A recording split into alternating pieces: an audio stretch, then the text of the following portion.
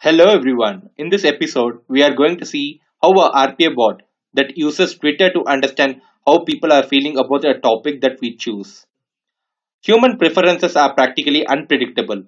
The scientific studies such as sociology and psychology help us to understand the human emotions, relationships, and behavior that they display.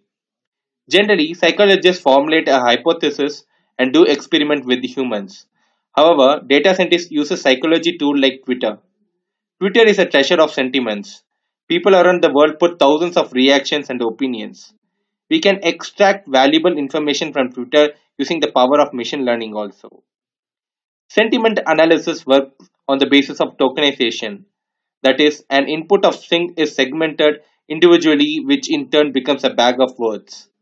Then each word will get a sentiment value from sentiment lexicon, which is already pre-recorded. Steps in this video. 1. Create an API for Twitter app. 2. Create the bot. 3. Run the bot. I'll post the link in the description to create a Twitter app. We are creating that a Twitter app for authentication purpose, which is made possible by Twitter by generating a customer key and access token and their respective secret codes. This So now let's jump into the code.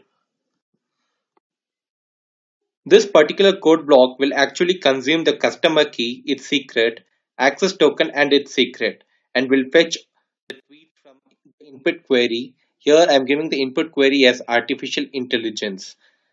It will also give the polarity and the subjectivity.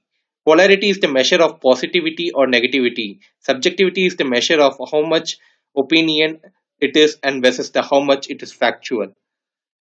So this particular block of code will give me a text output, and I'm going to convert the text output into a dataset using these particular lower blocks. So now let's run the code.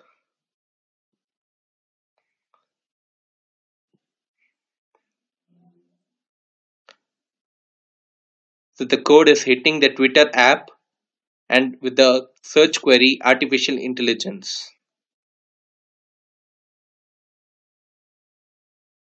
So we are getting intermediate outputs like polarity, subjectivity, tweet and subtweet. And final output will be the analysis collection.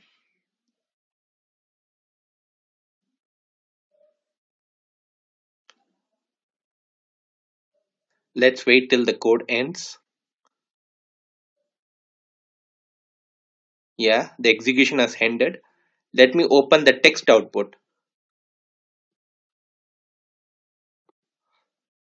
So this is actual text which we receive for the query artificial intelligence. I'll show you in readable format.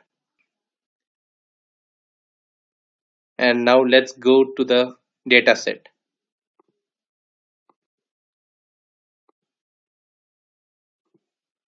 So these are the tweets and these are the corresponding polarity and subjectivity.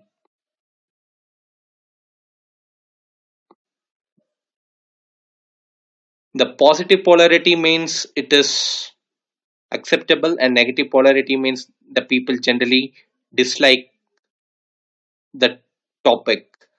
So we see many dislikes for artificial intelligence and few likes for artificial intelligence.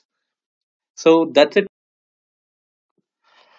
I'll meet you with another interesting topic with RPA in coming days. Till then, I'm signing off. It's Vishal, a RPA developer.